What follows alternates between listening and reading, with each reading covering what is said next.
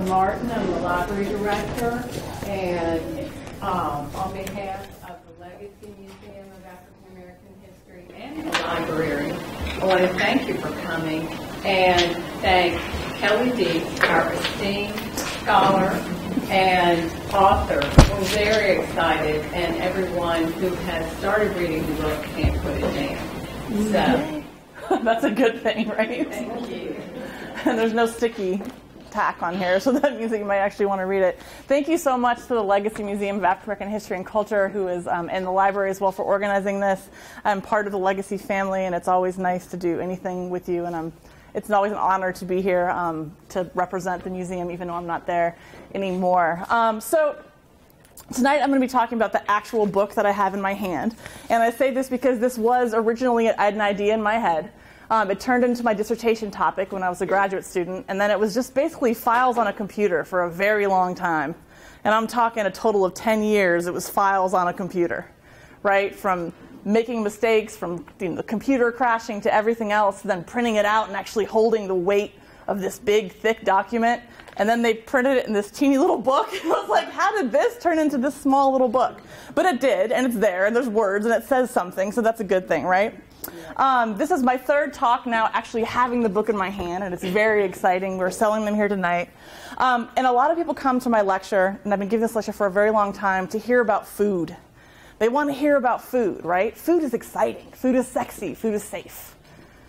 What I'm trying to do with this book and all of the lectures that I give is to be able to tether the notion of the romance of food and the pain of slavery. The fact that you cannot talk about the history of food, particularly Southern food, without talking about chattel slavery. You just can't do it. It's one and the same. So we can celebrate the Paula Deans and somehow ignore the people down the street that had the same kind of food, even more authentic, probably better, and cheaper, yet they don't get credit for the food that their ancestors created, while people like Paula Deen are making millions of dollars off of what is essentially black food. So my book is challenging a lot of ideas, not only about cultural heritage and ownership of cuisine, but how we remember the people that were enslaved and worked in these kitchens. So today I'm going to start out by giving a sort of sobering excerpt out of my book. I'm going to read it to make sure that everybody understands that we again are talking about both slavery and food tonight. Surry County, Virginia, 1860. It was the eve of the Civil War, and Sookie went to bed every night thinking about the labor of her days. Cooking on a Surry County plantation was a stressful task that occupied all of her 5 senses and consumed almost every moment of her life. She provided several meals a day to the white family who enslaved her, and to whomever came to visit. Food was more than sustenance. It was at the core of Virginia hospitality. Her friends in the field worked from sunup to sundown, while Sookie remained bound to the fire in the big house's kitchen 24 hours a day. She was forced to cook multiple meals that were both scheduled and spontaneous. Up every day before dawn, Sookie baked bread for the mornings, cooked soups for the afternoons, and prepared divine feasts for the evenings. She roasted meats, she made jellies and puddings, and she created desserts for every free person who passed through the plantation. Sookie lived in the kitchen, and she slept upstairs above the hearth during the winters and often outside come summertime. Her children learned to cook and work in the big house and were always under the watchful eye of the white family. Private moments were rare, as was the ability to truly rest. She rose early to bake, cooked all day, and went to bed with the next day's menu both in her mind and on the large hearth on the first floor of her kitchen quarters. Cooking for a Virginia plantation was a challenging task, one that required culinary talents, nuanced social skills, and physical strength. The labor was intense. Lifting huge pots of water, standing for hours by the open fire, her workday bled into the night with no space for respite. Sookie was a typical enslaved cook and undoubtedly worked herself to death.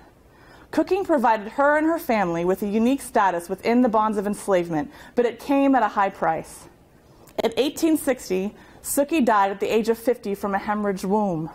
likely caused by overexerting herself for the sake of Virginia's famous hospitality. So I set the tone of my book with a very sobering story about this woman named Sookie. Sookie was an actual woman that was enslaved in Virginia. Sookie also represents the countless black women and some men that have labored, whether it's in slavery or after, for white families to make sure that this idea of Virginia hospitality, Southern hospitality, stays strong and famous. So it's a way to kind of bring you in to be able to start thinking about the individuals that made this hospitality tradition an actual thing. The purpose of my book is a couple of things. It's to give credit to those men and women who were forced to cook and create both soul food and Southern hospitality generally. It is what Michael Twitty, the culinary historian, calls culinary justice, giving credit where credit's due. And everybody can understand this, right? You have a recipe that you got passed down from your grandma, you go to church, somebody steals it and they claim it as their own. That makes anybody upset. Black, white, young, old, anything else. Those are my cookies, right? Don't steal my cookie recipe. That belongs to my family. You take that idea, you put it on an entire culture. And it's even more powerful and more important. Another part of my book, another point of my book, is to call attention to the historic kitchens that remain as memorials for the lives of these enslaved cooks and reminders of their contribution to this country. I'm a historic preservationist. I believe that these buildings should not be knocked down, and I'll get into that in my talk. And lastly is to redefine the idea of enslaved cooks against an enormous amount of myths that we're going to talk about in a second, and to refigure the ways in which people think about the men and women that worked in these homes.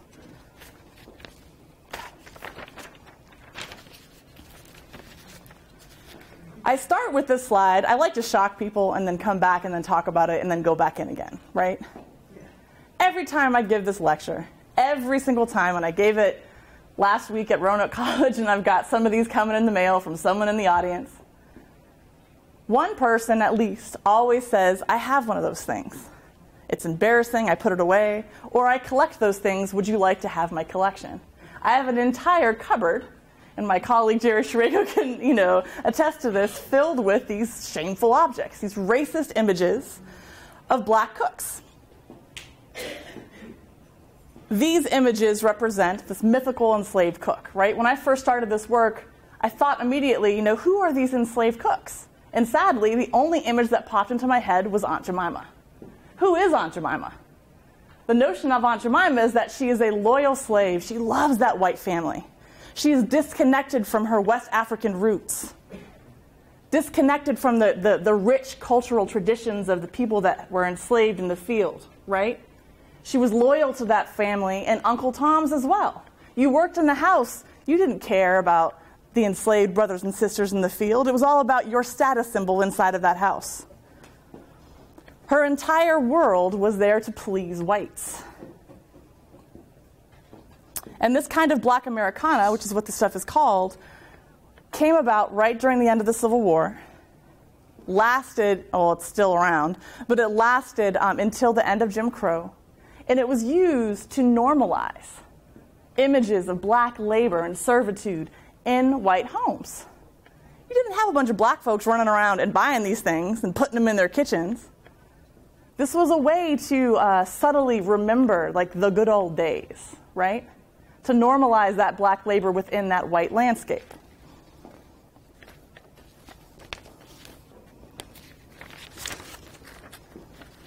So the stage of my research, as I like to call it, is a plantation landscape, right? My work sits firmly within the larger plantations in Virginia. These are the Shirley plantations. This is the Monticellos, the Mount Vernons, the homes that were big enough to not only have an enslaved cook, but multiple enslaved cooks, assistant cooks, a separate laundress. Plantations that were so wealthy that these were the places to go if you were trying to have a good time in the 18th and 19th century Virginia. Who here has recognized this symbol in Virginia? Who here has seen it all over the South? The pineapple, you're going to start seeing it. If you're shaking your head, no, I'm sorry. You're going to see it you're going to never be able to unsee this again. These pineapples represent hospitality. If anyone's been to Williamsburg, and they used to have the hospitality house, and there was big pineapples everywhere. There's pineapples all over Williamsburg. Pineapples represent hospitality. Because during the period of slavery, if you were rich enough, wealthy enough to have pineapples on your dinner table, that meant you were very likely involved in the slave trade. You got ships coming and going, bringing enslaved bodies and food from the Caribbean, getting those pineapples, bringing them up, getting your rum shipment, your pineapple shipment. If you can offer your guests a pineapple, you are as rich as it gets. So that became the ultimate symbol of hospitality, right? And I'm not saying that pineapples are racist. They're not. But they have this relationship with the history of slavery and hospitality in this country. During the 18th and 19th century, the 1600s, people were eating to live. They were eating rats at Jamestown. They were eating each other. It wasn't like people were sitting down to these grand meals, right? Right around 1700, when the women started coming over in droves, the slave trade really kicked in. Houses were being built as mansions, not just as homesteads. Things started to change. These women that were coming over wanted to have dinner parties. They wanted to flex their wealth. And they wanted to have these feasts. And when I say feasts, I want you to think about this very literally, right? They would have multiple courses. If you were a guest at one of these plantations and you were white and free and elite and you showed up on your carriage, you would have, food from the moment you got there to the moment you left. You would sit down to supper and you would have multiple courses of food. Some of it French-inspired. I'll get into the African part in a little bit. But you were feasting. This was very much a part of the social fabric of Virginia and the country generally.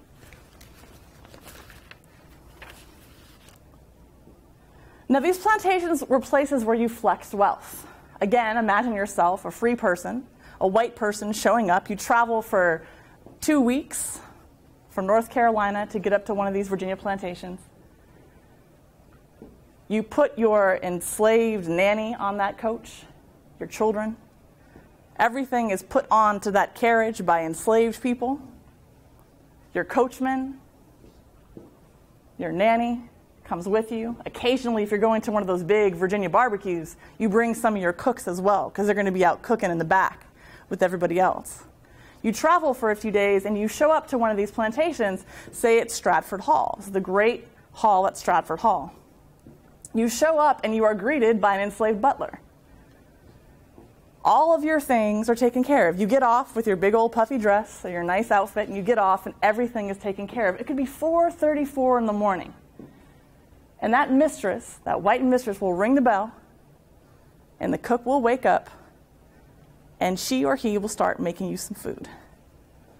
So cooks were on call 24 hours a day because everything was set up to please these elite white folks. It's just how it was. I don't think anybody in this room would be like, oh, I wouldn't want to be that. Because you're sitting there getting catered left and right. They had some moral issues, obviously. But this was a culture that was very, very attractive to these white folks, right?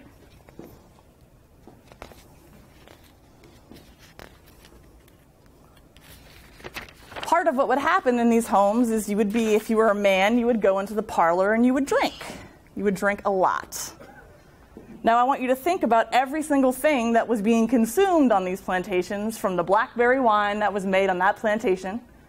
The seeds were planted by enslaved labor. The berries were picked by enslaved labor. They were mashed up and turned into brandy by enslaved labor. The rum from the Caribbean they're sipping on is a West African recipe.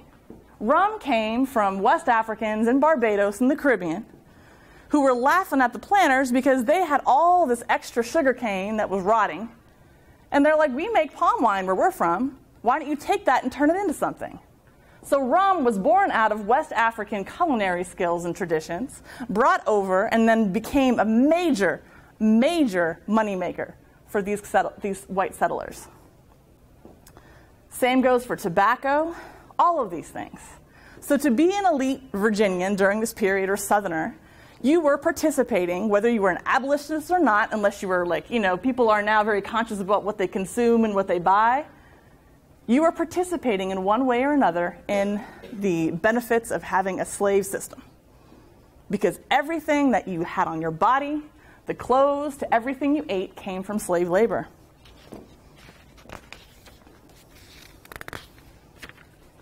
Struggles, hold on. Got it. So these plantations were social spaces. They were used for these very wealthy mistresses to marry off their children. I've read countless letters, some of them are in the book, about these women talking about planning these parties. If you want to marry your daughter off to the richest guy in town, your meal better be pretty good.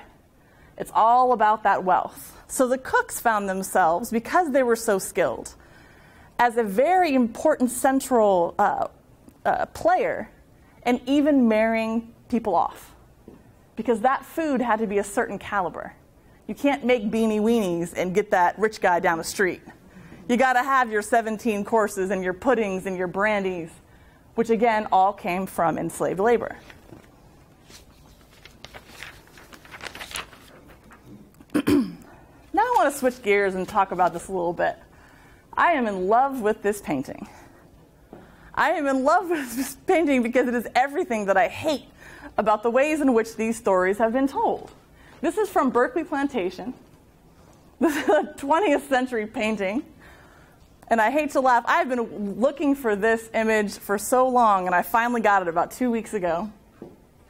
This is, in essence, what plantation museums, if you go visit them, tell you what was happening in the kitchen. This is if they even talk about the kitchen or if they talk about slavery, which 9 times out of 10 doesn't happen. This right here is an image of the mistress. She's cooking all the food, right? Her slaves are just sitting there helping her, and they're all clean and happy. It's so absurd that it's funny, right? This is the story that is told at these plantation museums. The majority of Americans get their history from weird stories that are passed down, sometimes that have, all kinds of mistakes in them, and from plantation museums and public history sites. Unless you go to college and choose to take a class on this stuff, you're going to miss the boat on all this. So I love this picture because it is the essence of what I'm pushing back against. Go ahead. Who here has been to a plantation museum, house museum in the South, and they start talking about how the kitchen is outside because of fire and because of the smell? Anybody hear that? It's pretty common, right? This comes from this one quote that came out in 1705. 1705 was a period when there were a lot of enslaved Africans coming over. And the idea of race became really, really attached to status. The number of enslaved or indentured Africans that were being brought over was dwindling, as far as the ones that were able to be free, like the ones that moved up to the Eastern Shore, got their freedom, had some rights in the early 1600s. That was gone by 1705. The slave laws were being put down hard. If you were black in Virginia, you were presumed to be a slave. During this period, the architecture changes. The kitchen started being put outside. And there's incredible evidence to show this. And there's 2 things that I want you to think about, just pragmatically. One is the idea of this being a fire hazard. Now, these old homes have fireplaces in every single room. Every single room, even the kids' room, has a fireplace in it. So the whole fire thing is a little iffy. Now, I want you to think for a second about the smell of food versus your husband who hasn't bathed in 6 months. Back then, people didn't wash themselves. They took a bath every 6 months or so if they were lucky. Hot Virginia heat, no air conditioning. Everyone is a little ripe, and you're worried about that stew cooking in the kitchen. So there's a very curious thing that happens when you start seeing the ways in which these stories were changed during the Jim Crow era, and I'll get into that in a second. This right here is our 2 pictures of Stratford Hall's kitchen. one from the early 20th century, and this right here is Mary, and she works as an interpreter at Stratford Hall. And before I get into this, I'm going to read an excerpt of my book talking about these kitchens as important places to remember this. Charles City County, Virginia, 2016. Grand plantations pepper the landscape along Virginia's Route 5. To drive through rural Virginia is to gaze back into the 19th century. It is visually striking and has remained mostly untouched for the past 150 plus years. The homes of Virginia's elite white families have held up over time, while the slave quarters have been demolished or allowed to fall back into the earth. The more you know about the history of these buildings, the more it hurts when you see the slave quarters destroyed. These buildings are direct reminders of the people who called them home. Their walls speak volumes across generations, and they remind us that the ancestors persevered. They are like tombstones marking the lives of millions of enslaved Africans throughout the diaspora, and when they stand tall, they invite questions and inspire answers to one of the darkest moments in history. Their vanishing only reinforces the idea that such places do not matter, and that these homes, symbols of pain and survival, are unworthy of preservation, memory, and respect. These buildings are where enslaved folks created families against incredible odds, and they are essential parts of the American story. So I talk about this for a moment in here because it's important to think about these buildings. They are part of the American story. All of this is part of the American story. For a very long time, we've only been talking about that white male elite story. And that is very much a part of our story. But it is stories like this, buildings like this, that remind us that the majority of people who are in this country, their stories have not yet been heard. So when you see these buildings collapse into the ground, when you see them stand tall, just take note of it. Start to think about these things in a different way. Now, if you were an enslaved kitchen, an enslaved cook living in one of these kitchens, you'd be living upstairs, typically, at one of these plantations, or to the left or right of the actual kitchen. You'd be working 24 hours a day. As I said, the bell system was in force in most of these homes. You had to wear multiple layers of clothes weighted down with water to make sure that your pants or your apron does not catch fire. One day I went down to Williamsburg a few years ago, and I was like, I'm just going to get dressed up in this outfit and go out there and see what it's like. I lasted about 20 seconds in that kitchen. It was so incredibly hot. My outfit was just disgusting. Even wearing those clothes, I know it was normal back then, but the layers that you had to do and the wetting of the skirts and the bending down and the lifting of iron pots. It's a lot on your body. You understand why Suki died, right? You understand the pain of this. And not only that, the burns that happened to enslaved cooks. They died more from burns than anything else. To test an oven's heat during this period to see if it was hot enough to make bread or biscuits, you got to stick your hand in there. And if it's too hot to keep in there for a few seconds, then it's ready. I'm talking about fire coming up and everything else. It was not an easy task.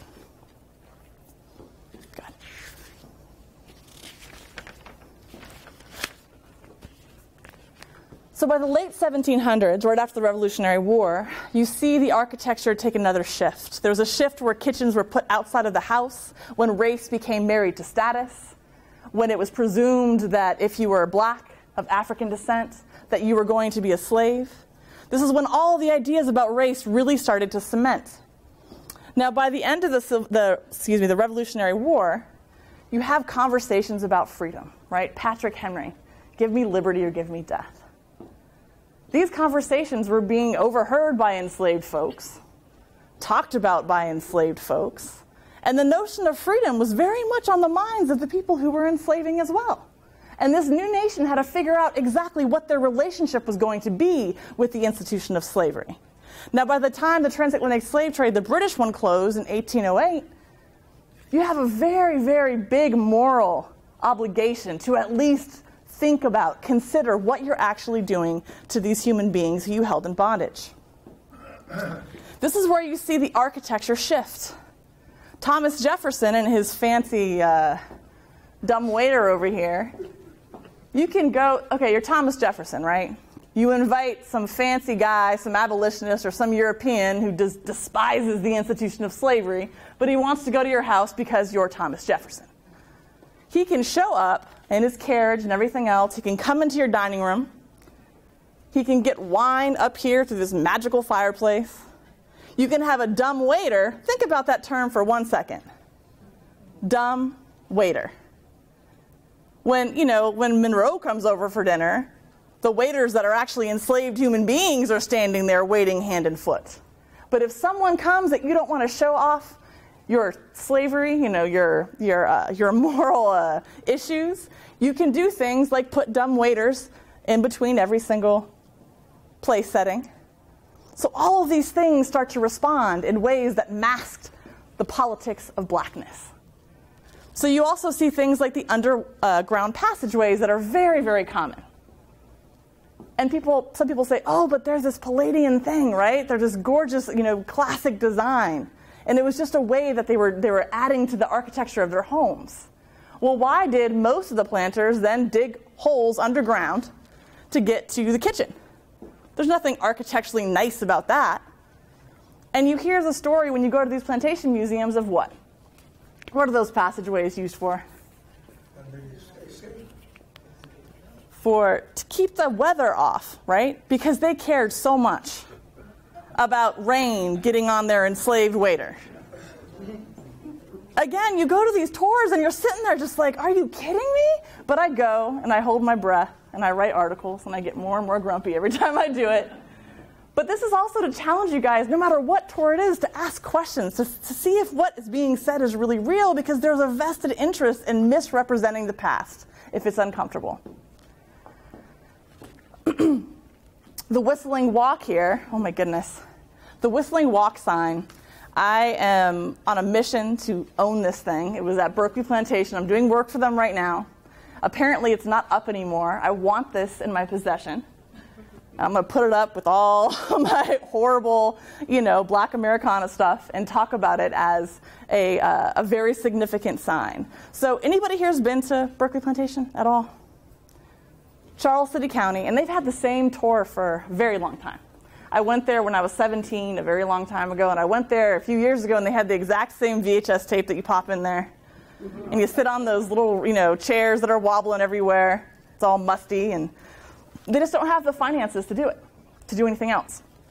You go on what I call the wallpaper tour, which drives me insane.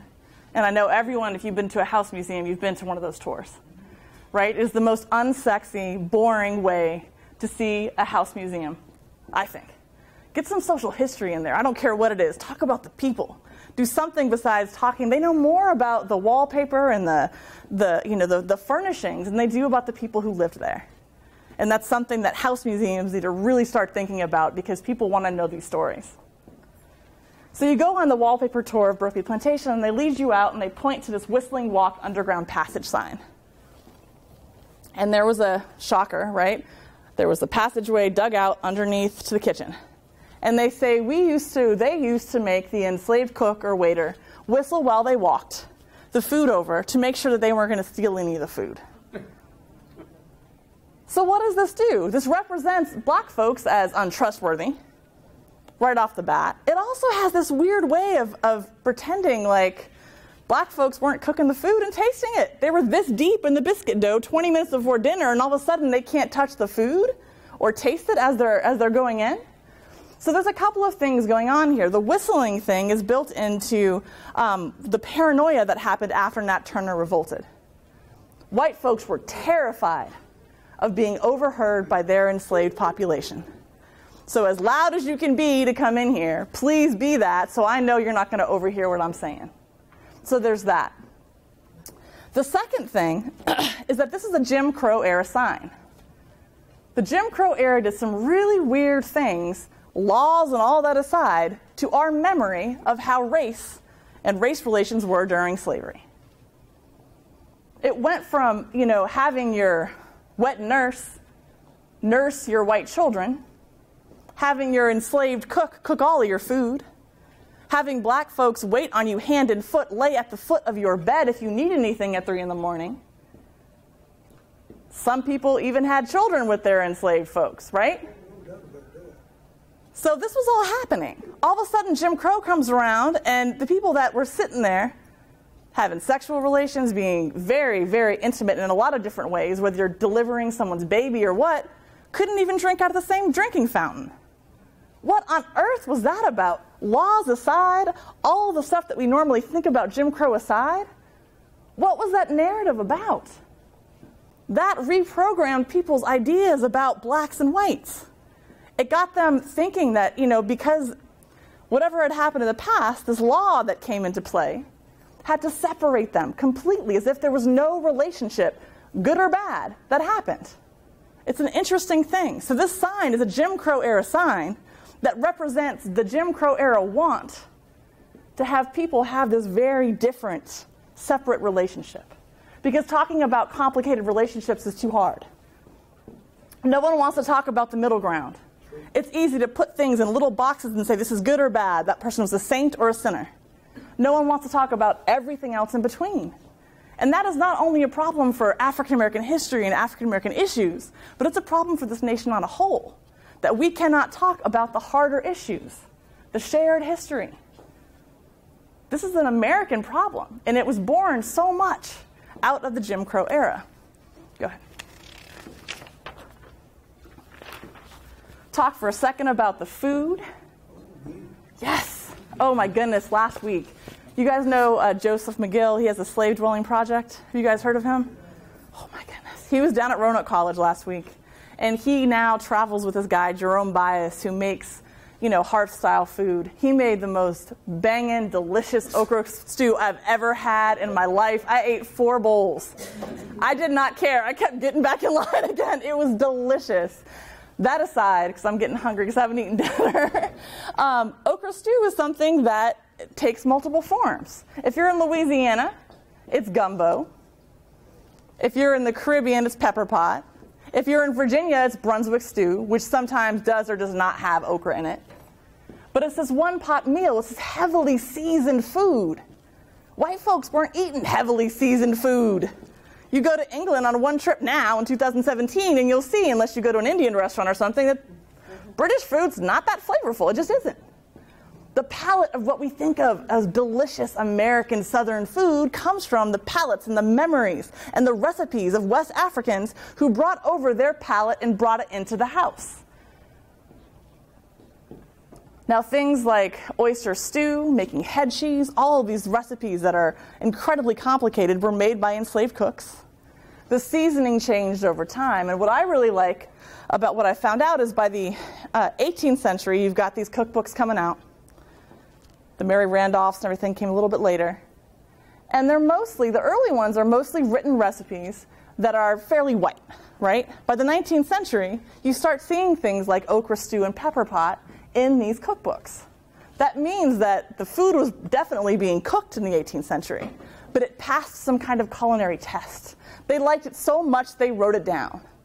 And what I did is I went into the archive and I read these old handwritten cookbooks. And when you get your grandma's cookbook and you drop it down and it opens up to that page and it's really dirty? Right? I just used my brain. I was like, that's a recipe that was used over and over and over again. And so I was able to not only recreate the use of these things by just using your brain, which of the pages are the dirtiest, it's going to be the best meals, the best recipe in there, but also tracking on how, the food changed over time and how West African food very much became part of the American palate.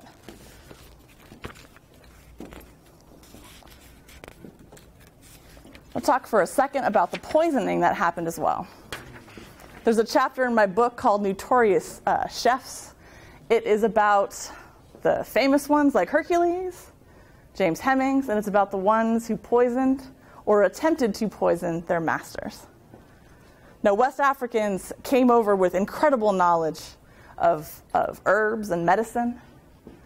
The midwives and medicine men on plantations typically were black.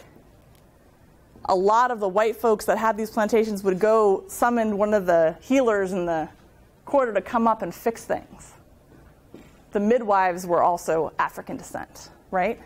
So you think about the role of a cook, and I get this actually, this is something that Ted Delaney said on a tour he gave me years ago, but in the back of these recipe books are also recipes for medicine.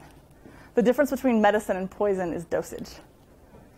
It is that simple. So, oh, make me some of that, make me some of that tonic to make me feel better. Just takes a little heavy hand and, masters bye-bye. Now, this is also, think about before germ theory, right? Before germ theory, you don't have, poisonings aren't somebody running up with a hypodermic needle stabbing you. They didn't even have those things yet. You get the poison through your mouth. Who's feeding you? Who's cooking that food? So sometimes cooks got caught up in poisoning attempts that had nothing to do with them, but they just happened to be making the vehicle to which that person was killed or almost killed.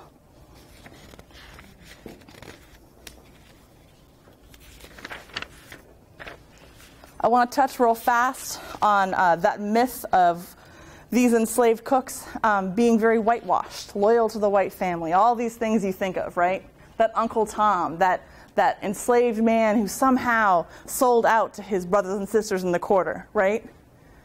There is very strong evidence, I'm an archaeologist, very strong evidence of hoodoo being practiced inside of the kitchen, inside of the plantation house, well into the 19th century.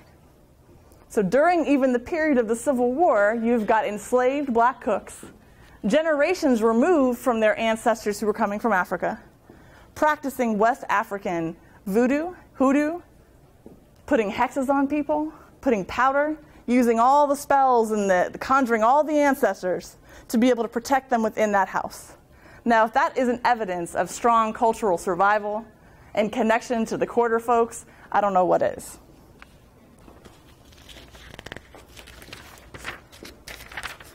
I'm almost done, you guys.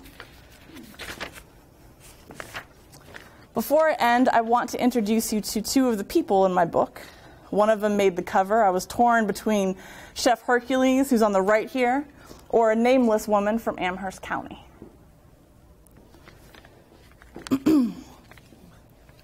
Now, on November 6, 1855, David Hunter Strother, who worked for Harper's Bazaar magazine, traveled around the South and started to record things under a pen name.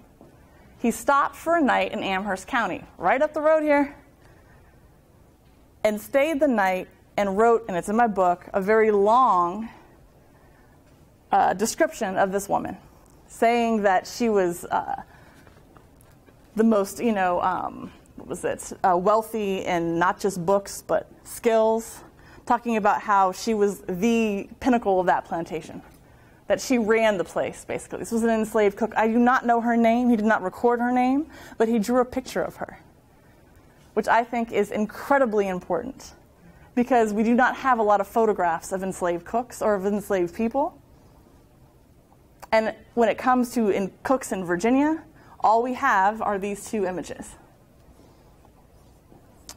Now, Chef Hercules, who I would argue is the first American celebrity chef, was born in 1754. George Washington bought him when he was 16 years old.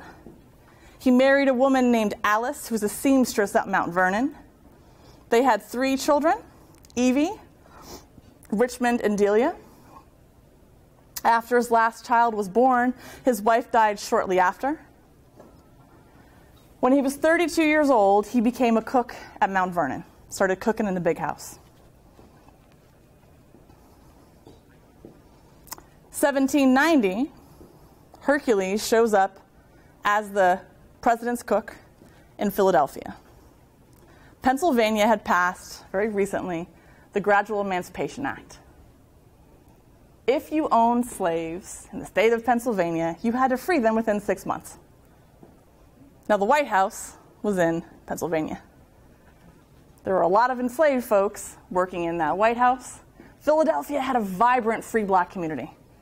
So Hercules, Chef Hercules, would go back and forth from being on Mount Vernon to up being the chef, the presidential chef in Philadelphia.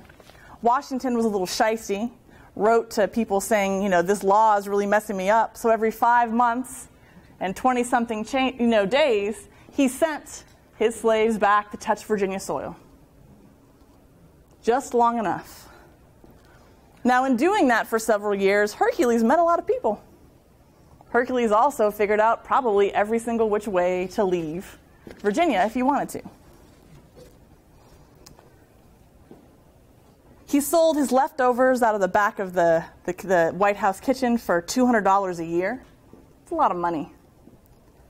He worked there for 5 years. I'm going to give you a description of Hercules before I talk about what happened to him, or what we presume happened to him after he left.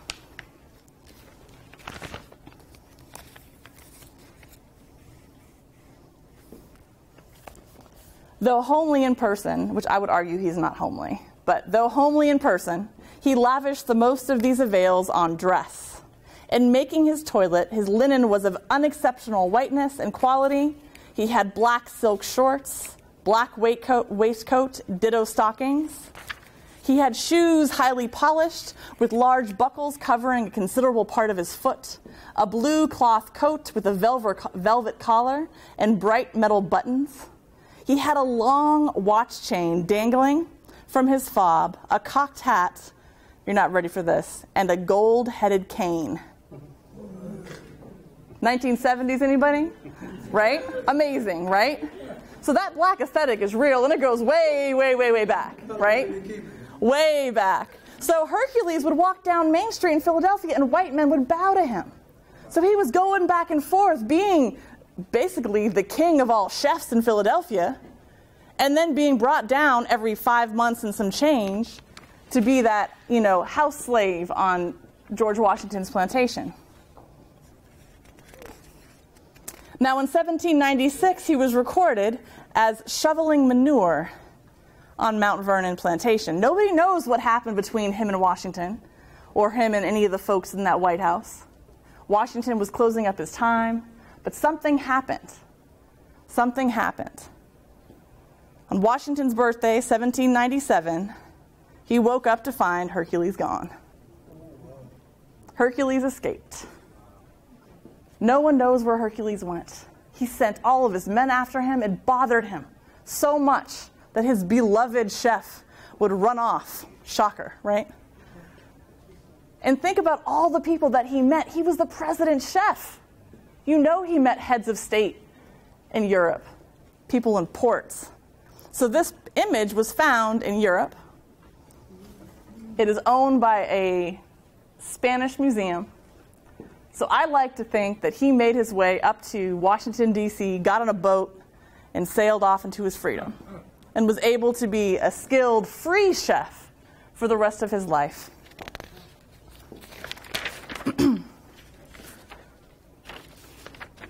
I end with this image because I want to sort of sum up everything that I've said. That enslaved cooks were very, very central to Virginia's food culture, to plantation culture, to Southern hospitality. If you think of Virginia as the sort of mother state of the United States of America, it is very easy then to say if it started here, it bled out into the South. Enslaved cooks were legitimate contributors to to American culture, and especially food, and that they were also subversive players, all within the bonds of enslavement. That they were able to flex little bits of power through poisoning or other means to live a certain kind of way, all while being enslaved. Thank you.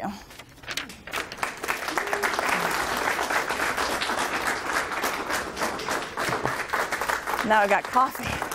Does anybody have any questions? And this is so weird because some of you have read part of my book. And I'm like, oh God. The funny thing is when I first got the subtitle for my book, it says, how Virginia's enslaved cooks helped invent American cuisine. And I'm like, my book isn't about food. I don't understand this. And I realized I hadn't read my book. Because when you write a book, you write it in chapters. And sometimes you write it backwards or upside down. And you cut things from here to there. I didn't actually know what it sounded like or read like. So that was kind of a funny epiphany to realize that I hadn't read the book that I just wrote. So that said, I've read it recently because I had to index the thing, so I should be able to answer more pointed questions, or not. Yes? That was one of the real reasons that Columbus set sail, right? Okay, we look at the spices. Mm-hmm. the blandness of the food. Exactly, and to preserve it too, because they were all eating rotten stuff. Yeah. Yep. And okra. Oh, sorry. He's saying one of the reasons Columbus started to sail was to look for spices. Yeah. Yep. Gold and spices. Definitely. And okra, there's a lot of food that comes directly from West Africa. Mm-hmm. Yes.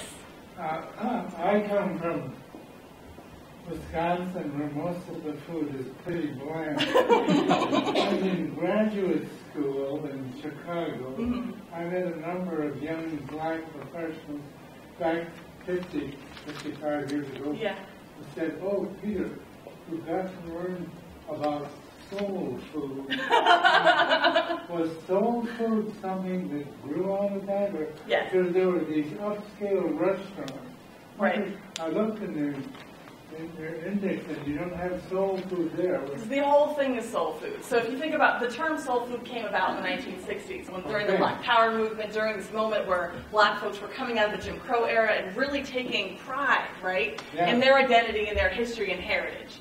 And so soul food is all of that. And if you think back before it was coined as soul food, it was the food that you got when you came out of the field and your mom was back there cooking and everybody put a little bit of something in that pot and you were able to eat something besides that bit of fat back that the master gave you, right? Are there still soul food restaurants around? Yes. Yes. Martha she'll find you one, I promise. Yeah, exactly. All over the place. Yeah. Yep. Yes. I noticed in your presentation that you referred to the kitchen as an office. There's a building not far from here that the mansion itself has been torn down, but the smaller house has been left there to remain. And the controversy over the years has been this house was once used as a kitchen. It's a very small building, so when you showed the part about the underground tunnel, I said, okay, that would connect the house to the smaller building. Right. Most people I talked to today have told me that this house was an office, and they're trying to bring it into the 21st century, I guess, and say it was office for judge so-and-so or whatever. I still think it was a kitchen. So my question is the terminology office one that you... Yeah, if how big is the hearth? Do you see if there's a hearth there? I'll take one look at that thing and I'll tell you if it's a kitchen or not. I've seen almost every kitchen in the state, and the next project is to document them all and get a big website going. But you can tell by the hearth. The hearth that's big enough to cook on is probably a kitchen. They use this house since then for new land jobs, companies, and different offices have been inside, so it's been renovated. As an office, yeah. And a lot of times the kitchens remain because they were built because they were part of that front stage landscape. Because you didn't want, the field quarter houses on your landscape. If someone's coming to visit you, you want everything looking pristine. And so a lot of these kitchens and laundries were made with the same materials or almost as good of materials as the big house. Yes. Okay, the thing I always heard was like the slaves ate the leftovers. Mm-hmm. So that's where like chitlins and pig feet and all this stuff. So is that really true? Mm-hmm. Okay. Yep. And the white folks were eating it too. Okay. Yeah. I mean, if you think about Southern food, yeah, absolutely. It's like you get whatever you can, right? Like the whole hog cuisine. Like I'm going to eat every single bit of that hog because that's all you have. Right? And, you clean it out enough, right? It should be okay. But that's absolutely true. Absolutely true. Now pig feet and all that kind of stuff is a delicacy. Yeah. It's weird how that swings, right? Mm-hmm. What did he say? He said pig's feet are now a delicacy.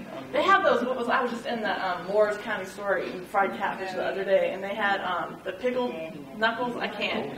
The pickling thing is a different direction. To put hot sauce on it, fine. But I don't want that pink stuff. I can't do it. And you see these connections too throughout the diaspora. So if you're an enslaved person in the Spanish colony, the food was going to have a different kind of flavor versus the French colony. That's why gumbo and New Orleans food is so different from Virginia.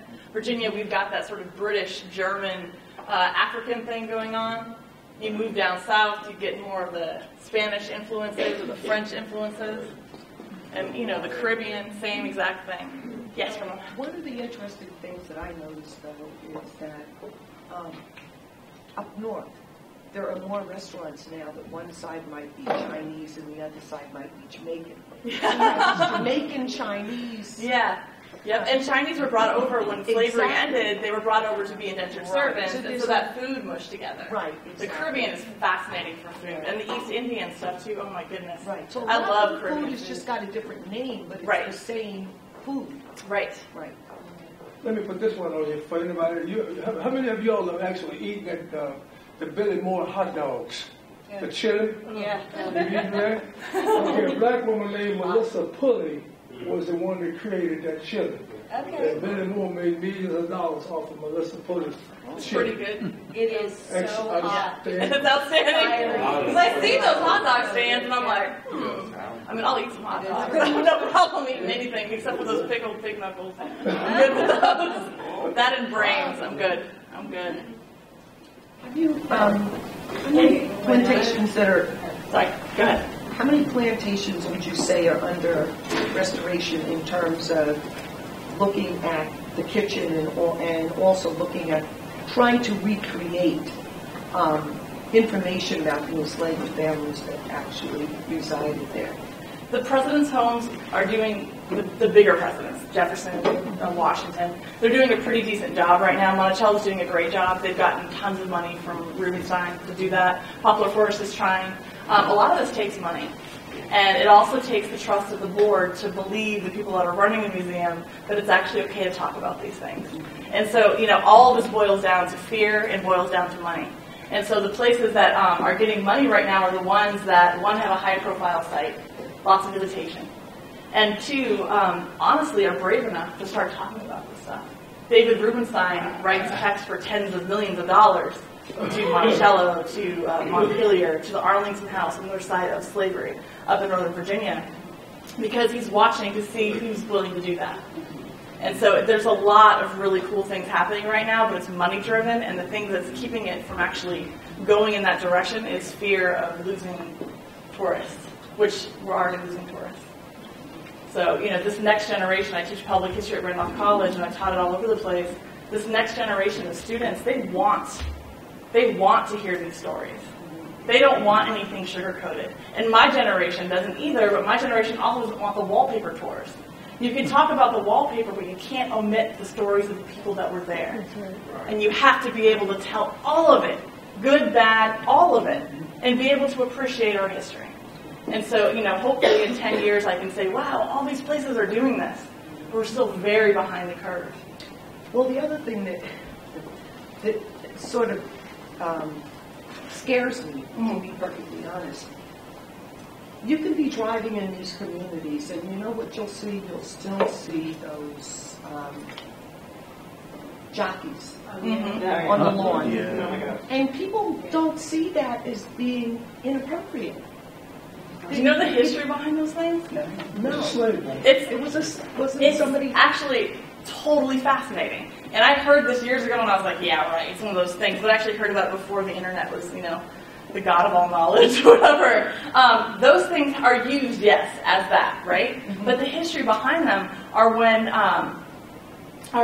jockeys used to all be African American, right? And then they integrated, right? And they lost their jobs, and so it was actually a way for the black folks that are part of that jockey community to have a sort of memorial to what they did.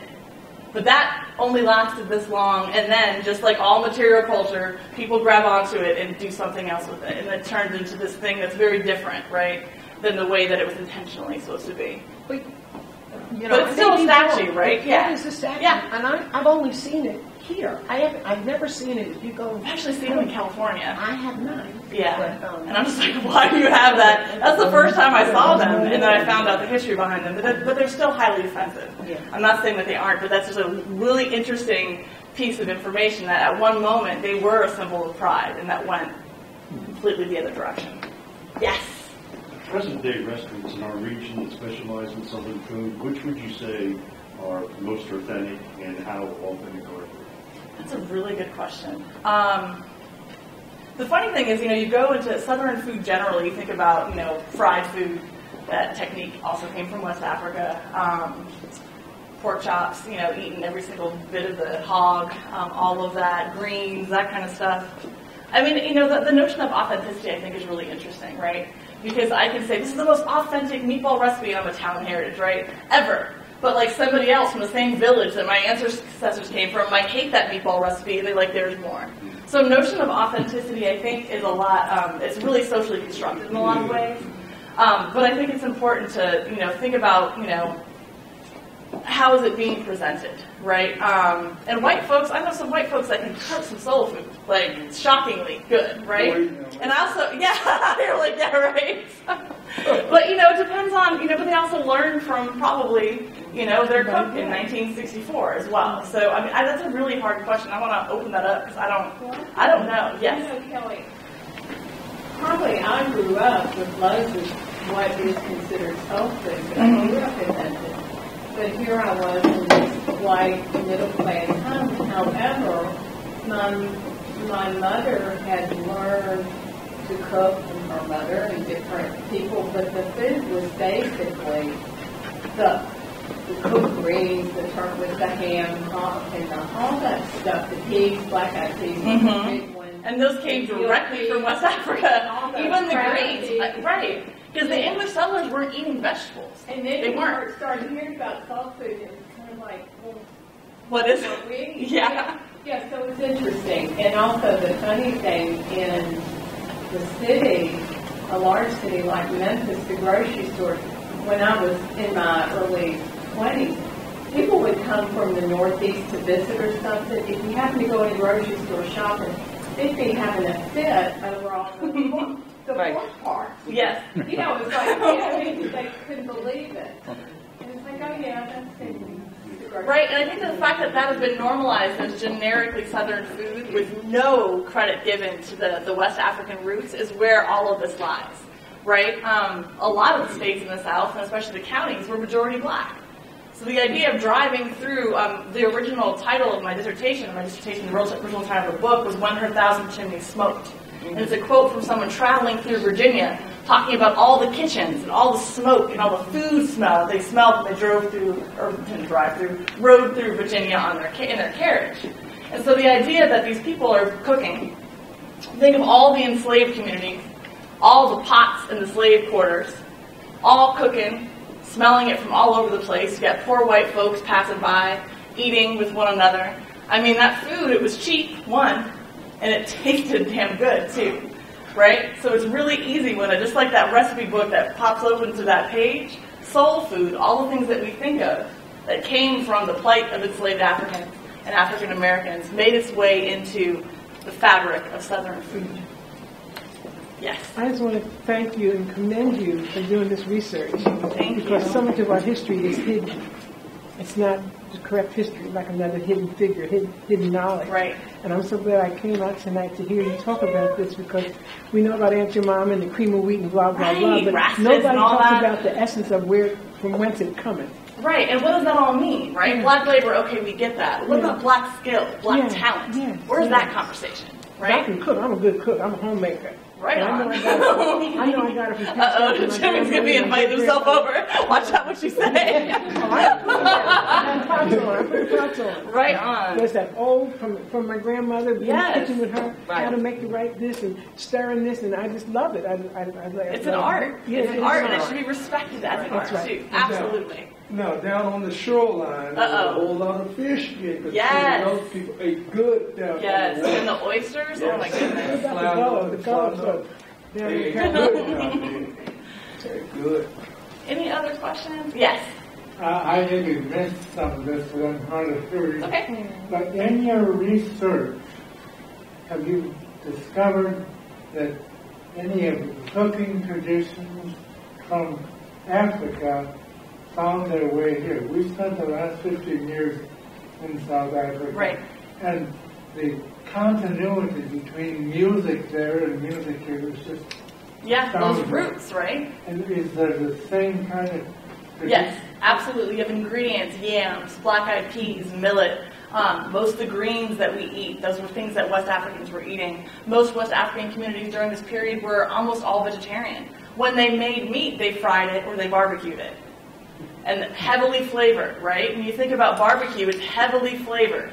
Spices for days, dry rubs, all of that stuff is a very essentially West African, and probably South African too, brought over in the slave trade. So not only do we have the ingredients, like I just mentioned, but but you also have the cooking styles, right? So the slaves took away blandness from Americans. Yes, thank goodness, right? Yeah. The flavor is really important. And I know you had good food in South Africa because my dad was there at UCT forever, and he would come back and the recipes, oh my goodness. It's good stuff. They got the East Indian mix down there too.